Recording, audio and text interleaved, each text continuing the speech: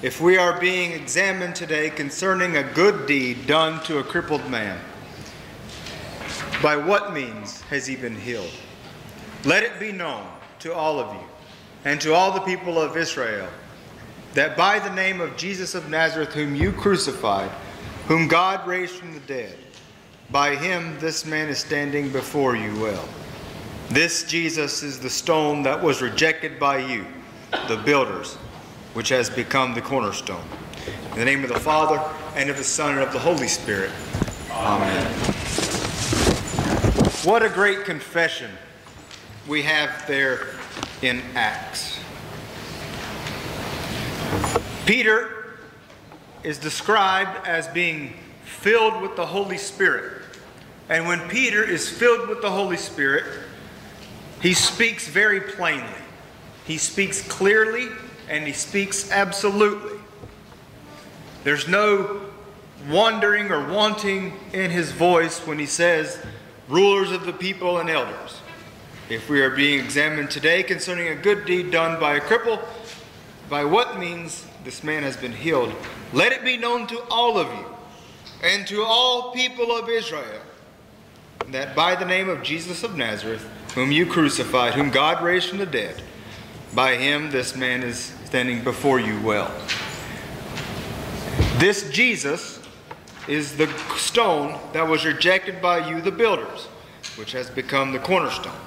When I read that for the second time, it seems as if there is no guile in Peter. It seems as if Peter's got it all together. Peter, who made this eloquent speech, of course being filled by the Holy Spirit, is exact in his confession. He doesn't waste any words. He's like a surgeon, where he cuts into the quick, he operates, and he gets out of there. Right to the point. And if all that you knew about Peter was what he says here in Acts, you would think that Peter was not only a great man, but a perfect one. Because his confession is so perfect. Peter, apostle. Peter, confessor. Peter, the stone, the rock that Christ would build his church upon. Peter, the great disciple. Peter, the martyr.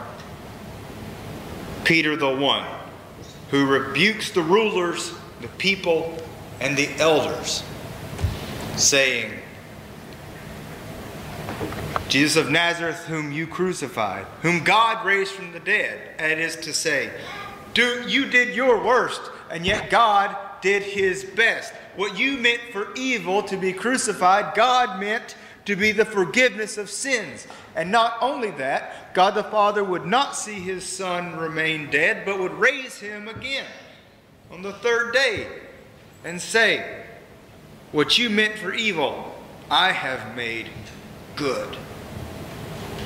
What you have corrupted in my people, I have made them whole. Peter, the one who says so eloquently, Jesus is the stone that was rejected by you, the builders. And that stone has become the cornerstone. The cornerstone is that which the entire building is built upon. If that cornerstone was taken away, the house would fall. That's the entire point of a cornerstone. In other words, without Christ, the building will fall. Without Christ, we have no faith. Without Christ, we've got nothing. And so, while empires come and empires go, leaders come and leaders go, presidents will come and presidents will go, governors will come and governors will go, county officials will come and county officials will go. But Jesus the Christ remains forever. Every one of us, a brick that is built on the cornerstone, that if he was not there, we would all fall. Peter teaches us this. Peter, in whom there is no guile. Saint Peter, the eloquent. Except, if you look on the front of your bulletins, you will see a seal with a rooster. Or as Scripture says, the cock that crows. Peter, the denier. Peter, who thrice denied Christ. And the cock crowed, and he wept bitterly. Now who wants to be like Peter? It's sort of like Thomas. St. Thomas made one of the greatest confessions that Scripture has ever seen.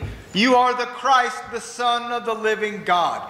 Perfect confession of faith. But does he get Thomas the Confessor?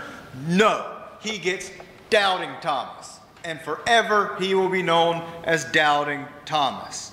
Peter makes one of the greatest confessions that a man can make. You are the Christ. And yet he denied him 3 times.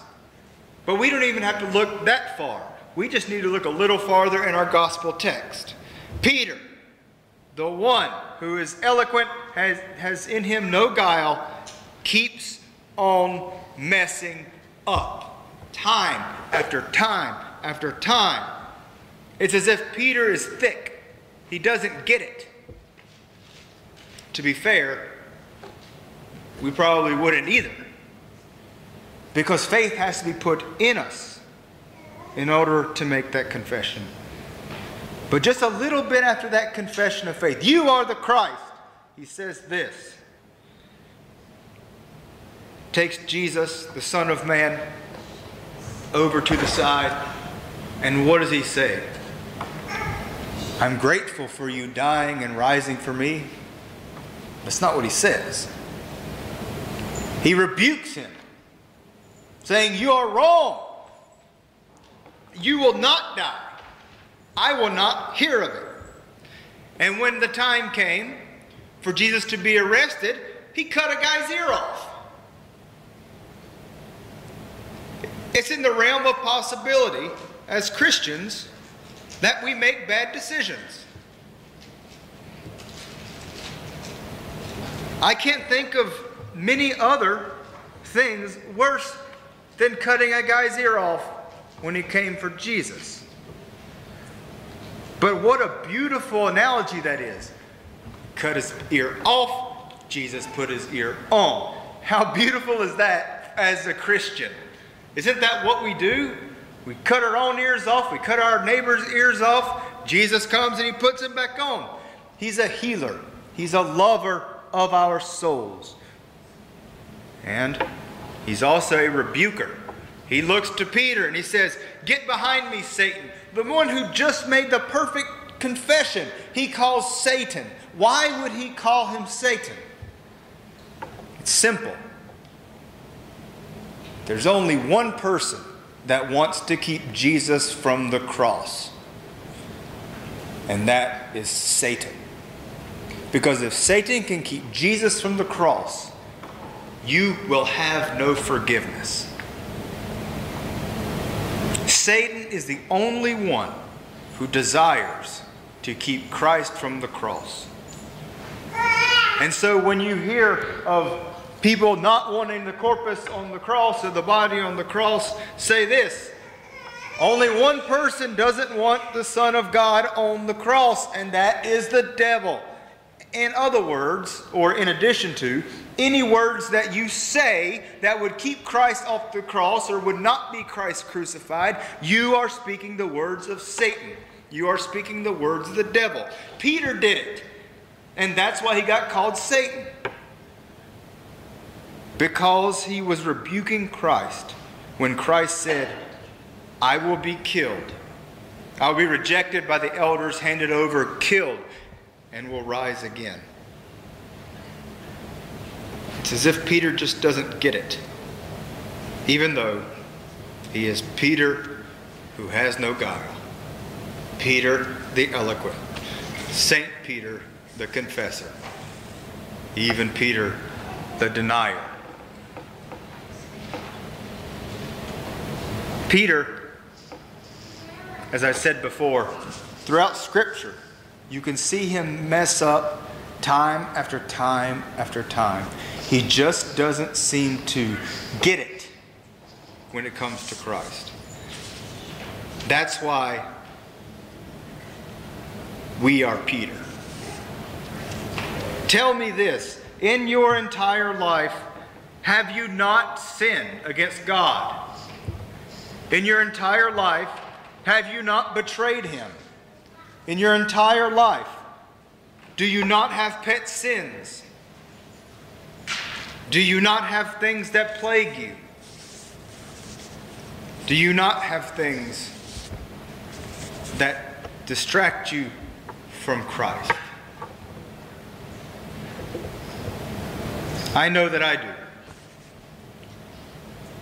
I know that with depression and anxiety comes a non-reliance on Christ. Mental health, non-reliance on Christ. And the only reason I use this example is because it's a condition that's within us. Even when we can't help it, we're still sinning. We all have these things inside of us. They manifest in different sins, but the condition is a sinner. Peter knew this. Peter denied. Peter, in whom there is no guile. Peter, even he, inflicted with depression, ran and wept bitterly. So did Judas. What's the difference? Repentance. Forgiveness. That's what separates us from the pagans. That's what separates Peter from the Judases. That's what separates us from the world. And so with Peter, who eventually would get it. Peter, who with angels and archangels and all the company of heaven laud and magnify the glorious name of Jesus Christ. He gets it now. Ward Yunker gets it now. And one day, as we see through the mirror blurrily, soon we shall see with new eyes Christ the crucified and Christ the risen. Christ the one who makes Peter saintly. Christ the one who makes you saintly. Christ the one who makes me saintly. Even a sinner such as me. So I say this to you, all of you. By faith, if you were to follow Christ, deny yourself, pick up the cross, and follow Christ. Let us be little Peters, little martyrs, little lovers of Christ.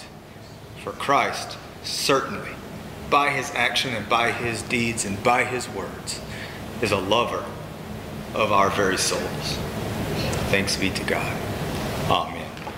And now may the peace which surpasses all human understanding keep your hearts and minds in Christ Jesus now and forever. Amen.